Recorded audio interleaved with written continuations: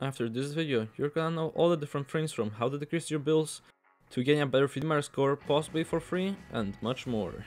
Hello everyone, TSGPL here. I'm a streamer over at twitch.tv/TSGP_, and today I'm going to show you some tips and tricks that you might not know which will help you out. Also, before we start, I wanna point out that there are timestamps in the description if you want to skip that specific part of the video, and also subtitles in case you can't understand me well.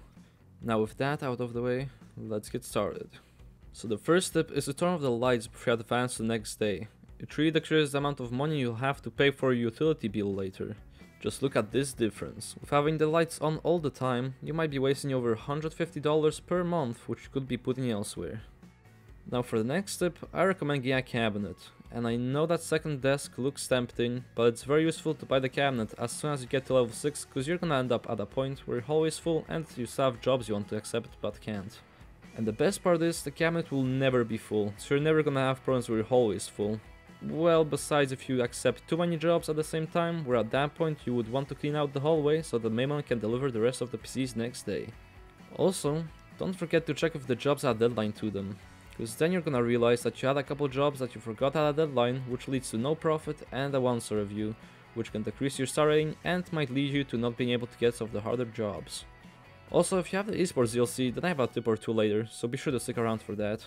Now you might know some of these things, but if you're not sure what GPU or CPU is better than the other, then you can get the part ranking, which will show you the score of each GPU or CPU and drag them so you can choose the best one for a 3-mark job if you need to.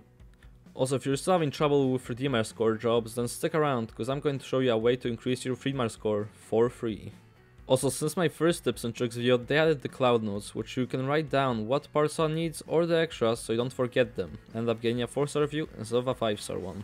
Now if this video helped you out so far, consider subscribing, or follow me on Twitch, where I currently stream 2 to 3 days a week on Wednesday, Saturday and Sunday. Anyways, let's go to the next tip. Alright, so if you bought yourself the esports DLC, you might have seen that some jobs you can't actually collect, as they will be automatically picked up on a certain date.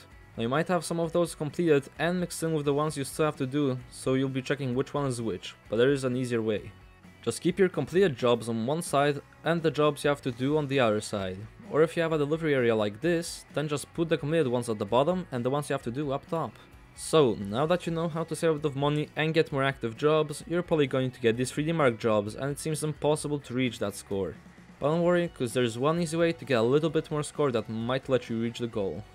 And that's by doing a basic GPU overclock, where you would want to max out your voltage and set your core and memory clock both to 100 and increase both by 50 until it crashes.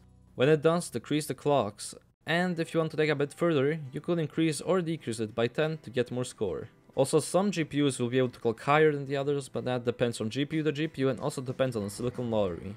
Also, for stress testing, you can use OCCT, which is faster and more convenient to use, but if you don't have it, then 3D Mark will also do the job. Now I know what you might be saying, I'm not level 13 and I don't have the GPU tuner unlocked yet. But don't worry, cause you can also get scored by enabling XMP if you haven't already. Simply turn off the PC and when it's booting up, hold F2 or delete, which will take you to the BIOS screen. In here you won't want to go over to RAM-OC and enable XMP if it's not enabled yet, which will set the RAM's clock speed to the one advertised when you bought it. So with all these tips, I hope you now have an easier time completing 3D Mark jobs, saving more money and organizing your workspace. Also, if you have any tips I haven't covered, then don't forget to leave them down below in the comments. And with that, I will see you in the next one.